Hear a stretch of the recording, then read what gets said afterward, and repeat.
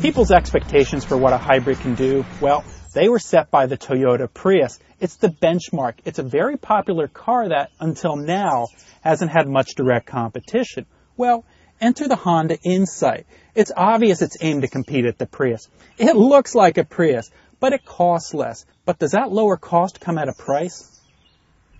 If you're buying an Insight, there's going to be one number that you care about the most, and here it is, 38 miles per gallon. That's what the Insight got overall in our fuel economy testing. That's pretty good, but that's worse fuel economy than you'd get with a Toyota Prius.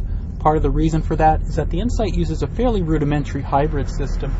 It's a small motor and battery that basically helps out the gasoline engine. The Insight can't really move on its own with the engine completely shut off.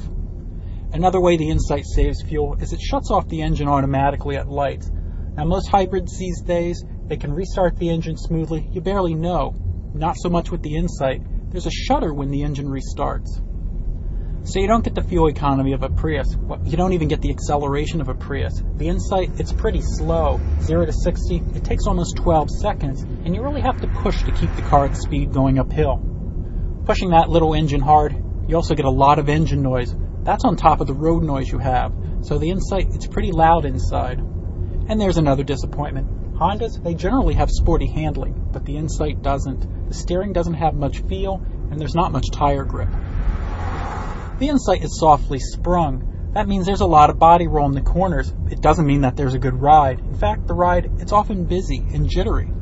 But the combination of soft springs and limited tire grip, it can make the car a handful in emergency situations. Even with the stability control on our EX, it has to work really hard to keep the car under control, and it comes in rather late. One of the few benefits of the Insight over the Prius is that it has a slightly lower base price, but there's a big catch with that. The base Insight does not have stability control. In this car, without stability control, it's going to be a handful. Visibility is decent to the front and the sides, but there's problems out the back. It's a split rear window, and the bar that goes across the back, it can hide cars. And also, the area that's covered by the rear wiper, it's not very large. So if you've been inside of a Honda Fit or Civic recently, well, you'll probably be pretty familiar with the inside of an Insight. Like a Civic, the Insight, it has a dual-tier dashboard. The speedometer, digital, high up top, the tachometer and other gauges down low.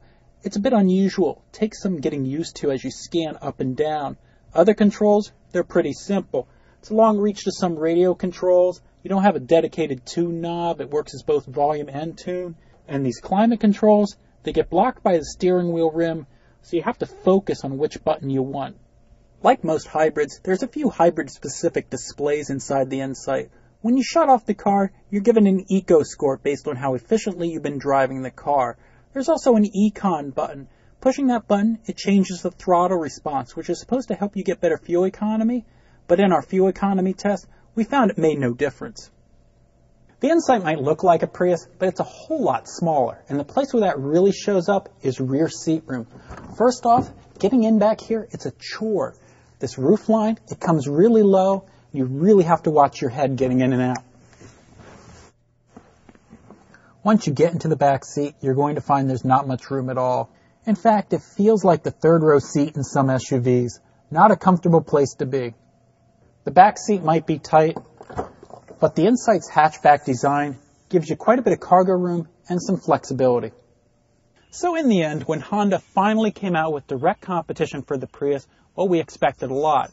After all, we expect all Hondas to be efficient and practical and refined. Well, the Insight, it is efficient, but there's some compromises in practicality, and it's definitely not refined.